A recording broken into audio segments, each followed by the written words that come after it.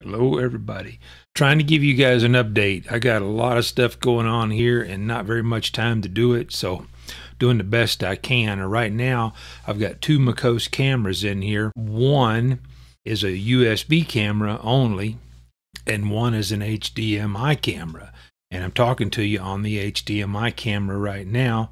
I found some differences between OBS for Windows and OBS for Mac, and this is being recorded on my Mac Mini. On the Mac Mini, I don't have control over the USB camera. I mean, it's got filters and stuff, but I don't have control over the actual camera. So this particular Mokose camera actually has an OSD where you can go in and adjust the colors and such. Now, I got a whole bunch of stuff I'm tinkering in, so this isn't a review on this camera yet. I'm still learning about the camera, but I wanted to kind of give you some information on what I'm doing right now. And one of the things I'm doing, I've got a Mac Mini and a Mini PC both running on the same monitor using the same keyboard and the same trackball. And you just move, when you move the pointer from one screen to the other, it moves the keyboard along with the pointer, which is kind of nice. So I'm gonna kind of switch over to my iPhone. I don't know how much difference there's going to be in the audio on this, but I'm going to switch over and show you some footage on the iPhone of what's going on. Now, I don't know how much audio difference there's going to be in this.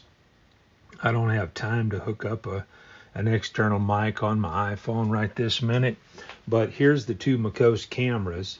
We've got them both set up, you know, relatively close to the same distance. One of them has a wider field of view than the other. You'll just have to excuse my mess. I'm still in the experimental stages with all of this stuff, but I'll show you what I got going on right here. This is a Samsung 34-inch ultra-wide high definition monitor, and my white balance doesn't work. I'm on the narrow lens so I can get all of this stuff in there, and the white balance doesn't quite work when you're doing that. But you can see the pointer when it's over here, then everything functions on this side with the keyboard. See if I can get the keyboard up here, and this will show you which keyboard is active. When I move over to the other screen, the pointer comes over and then I'm active on the number one. Now you can manually switch these back and forth, or you can just let it switch over with the pointer. And if you can see, the mouse pointer is white when I'm over on the PC side, and then it's black when I'm over on the Mac Mini side. And it doesn't show on the keyboard doesn't show, but when I move over here, it'll say that I'm disconnected from the keyboard. It does show me I am actually active on the keyboard on this one. When I come back over, I'm pretty sure it'll come back up here and tell me, yeah, there it is. It says I'm connected right there. So that's a pretty good thing. That's a Logitech thing, and it's a Logitech Flow, I believe is what they call this. And I really like this because I want the Mac Mini in here. There's some features I can use for going through my external hard drives and such that I don't have availability to in the same way. I have this Western Digital SSD.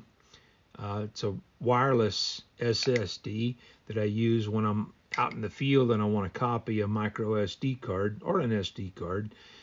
And this, I don't have quite the ability to go through it on the Mac Mini that I do on the PC. So that's the reason I wanted a PC in here. And the other thing is, I want to see what is the minimum you could use to maybe start a stream. Now this little Mokose camera right here was $92, I believe, and it's got a zoom on it. And then this one was $109. It has a zoom lens on it also. I'll show you a little bit about the zoom lenses. I'll have to switch the audio over because I'm using the microphone on the Mac Mini right now. So I'll try to get a little bit of footage to show you the zoom on these two cameras real quick. I might mention I'm testing these two ball mounts also. This one is, both of these are pretty nice, I'll tell you. That one is made by Ulanzi, and I don't recall the name on the other one. I'll find it and stick it up on the screen if I can find it. Okay, so this is the list of options that I have on the Mac Mini as far as camera properties. But if I come over to here on the little mini PC, you can see I've got a configure video option, and that comes up with a ton of options. I can turn off the white balance, I can set it to automatic, I can set my contrast, just a ton of features that I can adjust that are not available on the Mini, and that's why I picked up the second Mokose camera, because it's got that built into the camera. So those are the things that I'm seeing as a difference right at this point. And if you're interested in any of this kind of stuff, let me get back on something else besides my phone. Okay, now I'm recording with the HDMI camera, so I'll show you the zoom on this, and it's manual zoom, manual focus. Oh, it looks like I got some dust on the lens, but it will it'll zoom in pretty close. Might go, now that's about as far as this one goes, and you know, that's way closer than I need it for most of what I'm doing. And it's the focus, I'll tell you, the focus on these things is pretty touchy. Now I'll give you some footage on the mini PC next. Okay, I started the recording on the USB camera. Now my audio sync may be off because I don't have time to go back through the settings, so if the audio syncs off, I apologize. I just want to show you the zoom on this thing. So here we go. And it was zoomed all the way out, and now it is zoomed all the way in. Let's see if I can get back in the frame. So this one has a lot of zoom. As a matter of fact, I'll show you, see if I can get this to focus here somewhere. Oops, I'm turning the aperture. Somewhere in here it will focus. I know because I've done it. I had to zoom it out a little bit. I'm a teeny bit too close. Yeah. So zooms way, way, way in. As a matter of fact, just for funsies, I'll show you exactly how far this thing zooms in. Let me grab something and I'll be right back. Okay, so right there, that's the camera is about probably a half an inch from this penny, so kind of give you an idea, and you could probably get the focus a little bit better than I did. And the lighting is kind of bad because the camera is casting a shadow on the penny. So these are the differences that I'm seeing right now between the PC and the two cameras, one USB and one HDMI.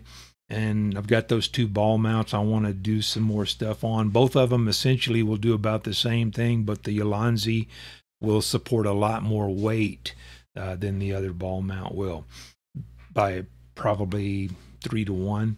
Not that these cameras are too big a deal.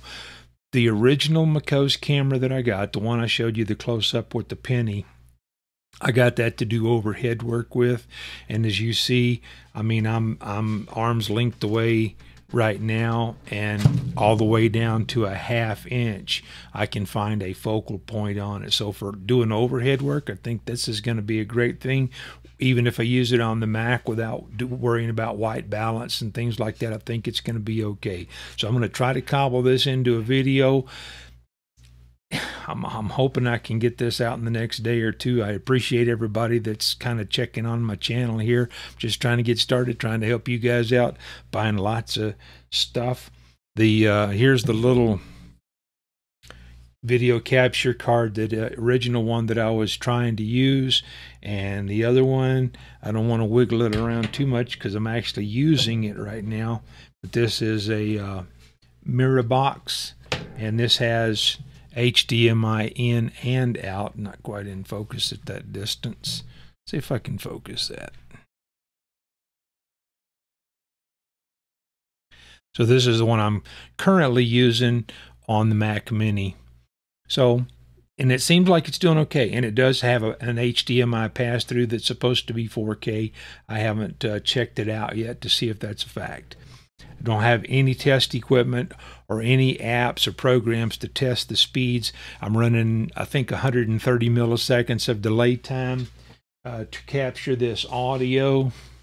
And the way I did that was just with the clapper board. So, and it's close. It's probably not perfect. Anyway, I appreciate everybody that's sticking through me through fumbling through all of this stuff.